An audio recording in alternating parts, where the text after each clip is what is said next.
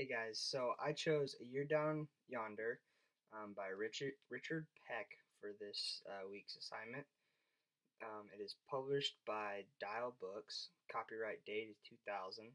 And I chose this book to be realistic fiction because, with these events, they could actually happen. And some of them are based on a true story.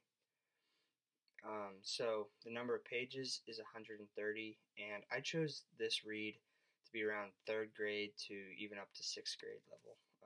I don't think a junior higher.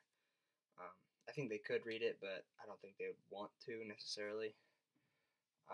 So what happened in this book is um, Mary Alice grew up in Chicago.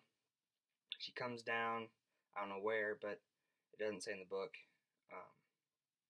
And she spends the summer with her grandmother, and this is during the Depression, so nobody has a lot of money, and she comes to find out that it's not just Chicago that gets hit hard by the Depression, it's everybody. And she kind of just spends time with her grandmother and figures out what happened, and how her community responded differently from the people in Chicago.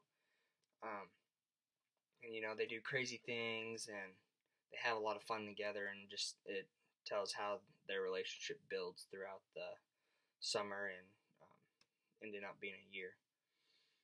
I think with this book, it's really important for younger kids to realize, like what actually happened during the Depression. Some of what is said in this book is true. It actually happened. There were people that did it.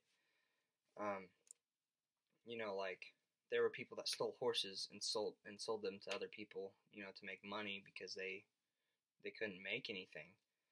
And then there were people that did just bad things. And for Mary to see that and understand, how people react to certain situations, I think is important for kids to understand and give them a better understanding of what all happened and what people are capable of doing. I think it's really important for kids to do that, just because so they understand